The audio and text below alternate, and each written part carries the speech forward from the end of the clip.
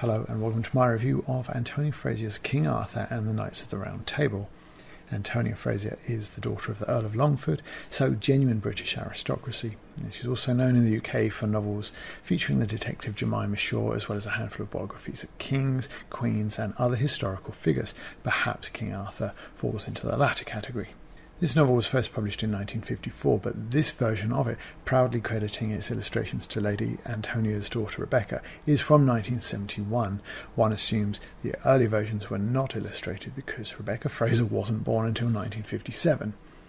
In its most basic form, the plot here will be familiar to many. It begins with the end of Uther Pendragon's reign, encapsulates Arthur's childhood with Sir Hector and Kay, and goes on to cover his entire reign, including all the familiar beats such as drawing the sword from the stone and the round table at Camelot. Along the way there are numerous encounters with rogue knights, with despotic kings and fair maidens, enough to fill a dozen adventures, and there are plenty of adventures here, with most chapters able to be read as standalone or short stories. And there are a lot of characters here as well that are given the lead in them, perhaps more than is the norm in other countless adaptations of this story. Naturally, this lends the novel a rather episodic nature that occasionally relies on the familiarity that most people will have with this world and with the major characters depicted here. The downside to this is that some of the story is not really given enough time to breathe and develop, and the various antagonists come and go without any major impact on proceedings. Morgan Le Fay is particularly shortchanged here. Given the alacrity with which these adventures are begun and finished, it's quite easy to see this book as a volume of bedtime stories or fairy tales, because it is most definitely a children's book, even though the publishers might have done a better job explaining what sort of age group it is actually aimed at. The significance of that is that some of these stories are kind of bad, some very dated, and some just downright weird. The first of these is exemplified by the story that introduces Galahad. It sits him in the seats perilous without him having done a thing to earn that honour, ushers him into a quest for the Holy Grail that is over in a flash without any sort of struggle, and poor Sir Galahad is then ushered off to heaven before we had a chance even to get to know him. You can see from the examples on screen that this is a text that's very wordy for a book of bedtime stories. It also includes some rather archaic terminology, and Morgan Le Fay's insults aimed at her protégé Vivian are perhaps more suited for the upper end of the young adult market, who I think would probably turn their nose up at a novel that's generally constructed in this way. Because King Arthur is also the sort of book where villains and heroes announce their plans aloud to themselves without a care for who might overhear, and where the dialogue generally comes across dripping with as much melodrama as it does awkwardness. "My liege, save us from the Saxons. The south of Britain groans under the heel of the invader, and we shall all die of starvation if we survive the massacre. Man the walls, we have no time to lose if we are to survive this onslaught. I can see that Arthur Pendragon is a general to be reckoned with." By far the most egregious sin, however, is that the morals proposed in these vignettes, where they're actually detectable, are sometimes quite questionable as well. What are we to make of Chapter 7 and the tragedy of Bors and Balin, twin brothers from Normandy who decide to seek fame and fortune as knights? Bors heads to Ireland and Balin to England. Shortly after, Bors rescues an Irish princess from raiding Vikings. Disguised, they arrive in England and bump into none other than Balin, who, thinking they are Vikings, attacks them, killing his brother. He then marries the princess who had previously been in love with Bors. What exactly is the moral to that? Take your brother's stuff if you can beat him in combat? Hey bro, just popping round with my axe. Oh, no reason. See you in 5. Perhaps it's always ID somebody before you murder them. From a purely storytelling perspective as well, this section would also have been improved if the traitor that was helping the Vikings was Morgan Le Fay instead of some nameless innkeeper. Poor brave Isabella as well. She helps Tristan and gets murdered for her trouble. This is a pretty brutal book for kids. One story, Gareth wins his spurs, has a very clear moral. Lynette comes to Arthur for help, but she's so arrogant that none of the knights will help her. Instead, she has to make do with Gareth, the kitchen boy, who she treats abysmally throughout, going so far as to make him sleep in a hedgerow at one point. And after he saves her family, Gareth is revealed to be none other than the king's cousin, leaving Lynette to rue her behaviour. To think that she might have married him instead of her sister and been one of the first ladies at court after the Queen. But does she learn anything? No chance. She's still horrible to Gareth and she storms off. A moral is a moral, though, as long as the audience learns something. the characters, I guess, don't really have to.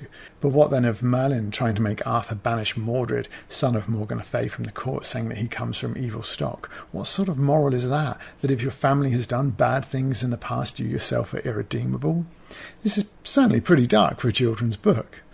As is this concept. It was only plain maidens who had difficulty in finding rescuers. A beautiful maiden in distress could count on a flock of gallant knights to come to her rescue.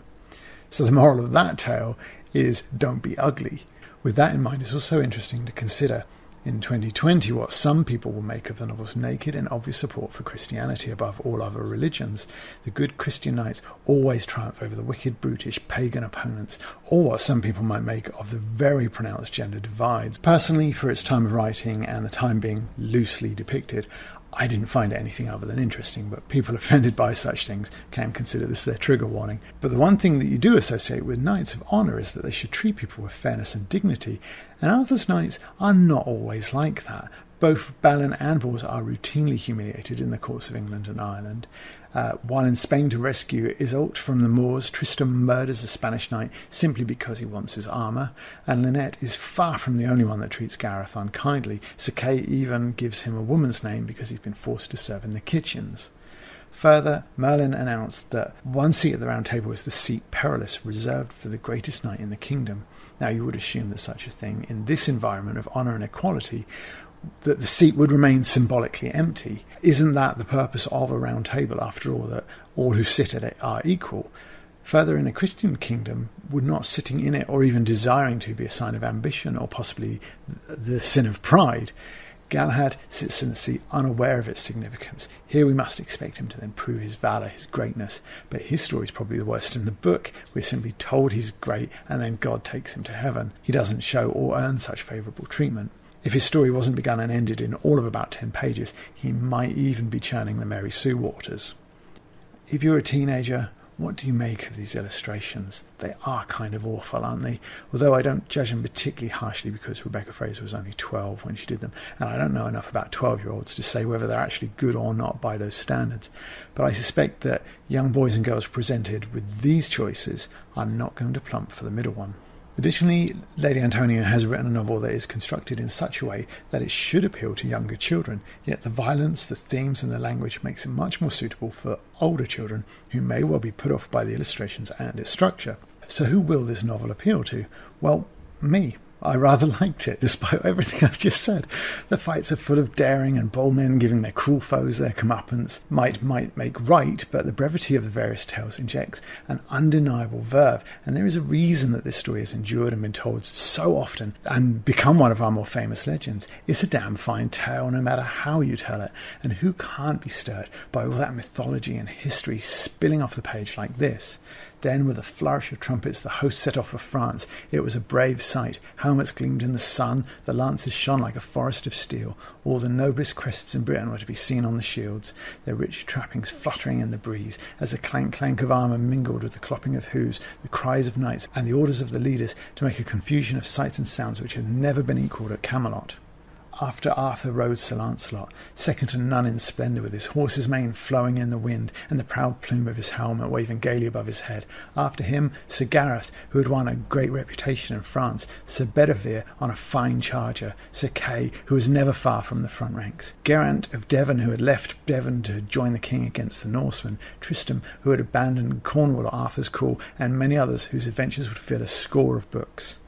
And then from there we come to the final battle, where Lady Fraser calls Sir Gawain and Sir Lancelot dueling, the saddest sight in Britain, and we can feel some of that. The Round Table has been split by treachery and jealousy, and for the first time 2 knights were fighting against each other instead of side by side. Personally, I might have gone with the parallelism here, fighting each other face to face or sword to sword instead of side by side, but still it's a powerful moment, and as the end of Arthur's life's work is quite emotive too. And the final bloody battle has something of the Ragnarok about it, with Arthur and his warriors engaging in desperate battle to save the kingdom, and both sides suffering horrendous casualties, with Arthur then borne away at the last by mysterious maidens. It's a rousing and fitting end to that legend, as are the text's final words. Today, over 1,000 years later, we are proud to remember that King Arthur and the Knights of the Round Table are part of our national heritage. Indeed we are. packed with verve, passion and politics, and enough bones being crushed and bodies pierced to satisfy even those of us who are far removed from the book's target audience but remain children at heart. Lady Antonia's book is bright and breezy despite its occasionally bizarre style. Usually in closing, I suggest people who might well enjoy this, but I doubt there are too many 12-year-olds or 30-year-olds for that matter who still listen avidly to the bedtime stories. I simply have no idea who will enjoy this book, but I did. That's why The Seagull has its thumbs up. And if I liked it, perhaps you will too. Thanks for watching. If you made it this far, now is your last chance to like and subscribe. The boxes on the screen are for other videos of mine that you may enjoy. Perhaps I will see you in one of those.